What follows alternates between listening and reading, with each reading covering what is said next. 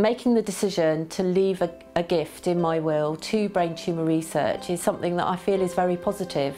The reason I'm doing this is I lost my beloved husband Glenn to a brain tumour. He loved golf, he loved his mates, he loved his family, and so to lose him to this terrible disease at a young age was a huge loss. He would have wanted me to leave a gift. I know that when I die, that gift will go to continue the work that brain tumour research is doing. So Glenn and I went to visit the research centre at Portsmouth. It was remarkable to see the progress they are making in developing possible new treatments. The dedication and determination of the researchers in wanting to find a cure for this disease was something that really spurred me on to leave a legacy. Any money that we can give is going to help them.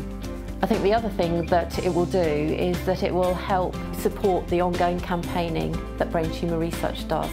It's really important that we keep the profile high so that the government and other larger cancer charities can recognise how little investment there is currently into brain tumour research. That needs to change. So I would invite you to join me this Remember a Charity Week. Pass on something wonderful and remember your loved one by leaving a gift in your will to brain tumour research. Together we will find a cure.